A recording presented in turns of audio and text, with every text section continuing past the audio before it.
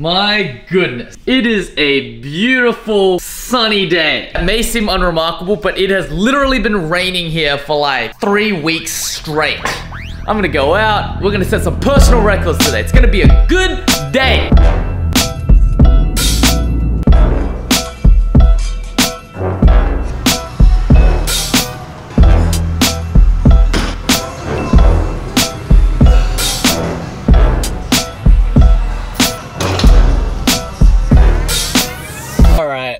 Hit the personal records. Oh, all right.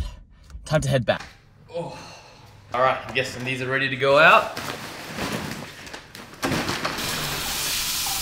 Preliminary workout is over. Time to do the real thing. So, my current string length as it stands goes all the way up to my, my solar plexus, and I cut off the excess. And this is generally how the string looks when it's fully formed, right? So my tech combos, they look a little clearer, they look a little bit more visible, and everything looks like it's just stretched out. Unfortunately, this isn't ideally where I am comfortable. I would like to cut the string here versus here.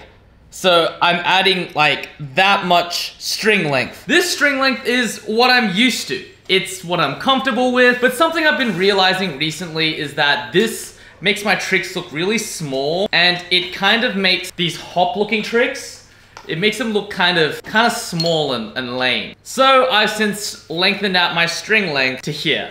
This isn't even that long, to be honest, but it feels super long, and I kind of hate it. I'm gonna do yo-yo practice, but I'm gonna do it outside. Packing going good, mama? Good. I'll be back in like an hour-ish.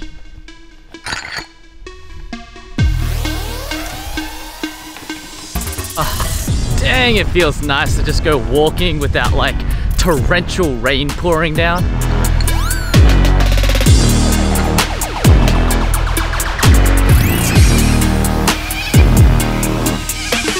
So the whole long string thing, it's epic for like tech tricks, hook tricks, anything that requires a large display of what you're doing. Perils of long string is that it sucks for horizontal. Combos that I can land easily just fall apart.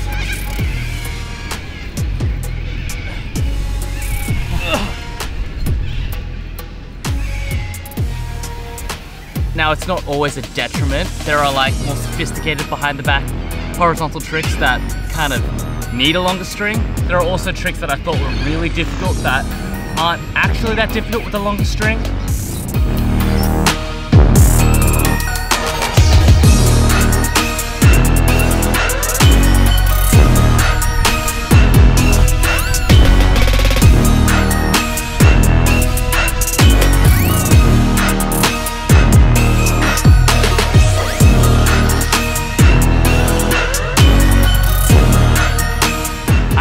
Long strings. Also for like the last 20 minutes, this that I've been filming on. Literally this trash can. Been getting a lot of weird looks. That was a good session.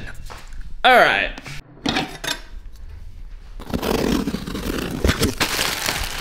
Clear ascents. Ooh, updated glow in the dark ascents. Apparently these are glowing slightly stronger. Now, this whole short string, long string thing, it doesn't really matter that much, but it is me trying to reinvent myself as a yo-yo player a little bit. When I started yo-yoing, I was brought up in an era where like speed combos were the thing. Speed combos, horizontal combos, like that was what crushed competitions. And like a lot of the tricks I grew up learning were based off of that. And then throughout my like prime, I saw the tech world start to rise up, you know, players like Zach Gormley and Janos Karans. Now we've changed again to like distinctive hooks and weird like zoning or whatever the hell that means. So I started yo-yoing in 2009, so 10, oh my god, like 14 years. And it's interesting because out of those 14 years, I feel as if right now I am in the equivalent skill level of a yo-yoer who's only been playing for like 3 years. That is the time spent on learning the relevant yo-yo tricks. And this is why you see yo-yo players fall off all the time. They've got a certain set of yo-yo tricks. They know how to do their era's yo-yo tricks, and then yo-yoing progresses, and then one day you wake up and the tricks that you thought score don't score anymore. And what I've realized is that this isn't just a yo-yoing thing.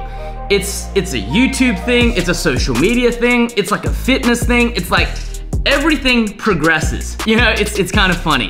On TikTok right now, the views, it's starting to go down. And it's freaking a lot of people out. They're like, oh my God, why is it going down? Like, why are the views tanking? And I'm like, this is what happens. Like, it happened to me with YouTube and unboxings before, and it'll happen again. The only way you continue to grow upwards is you constantly have to reinvent yourself. Reinvent the yo-yo tricks you're doing. Reinvent the style of content you're making. Reinvent the exercise routines you're going. Push further and further beyond, adapt, and change. All right. Oh, look at that. I think this one glows way brighter than the other one. Okay, this is pretty sick. And something I've had to realize is that growth, reinvention, it's not fun. It's almost always uncomfortable. Like, for instance, using a long string, like, it sucks. I don't like it. It's gonna take some time to get used to it. Filming TikToks, it sucks. It's cringe. I don't like it. It's gonna take some time to get used to it. Also, on a completely unrelated topic, I totally think these are ready. That is the end of today's vlog.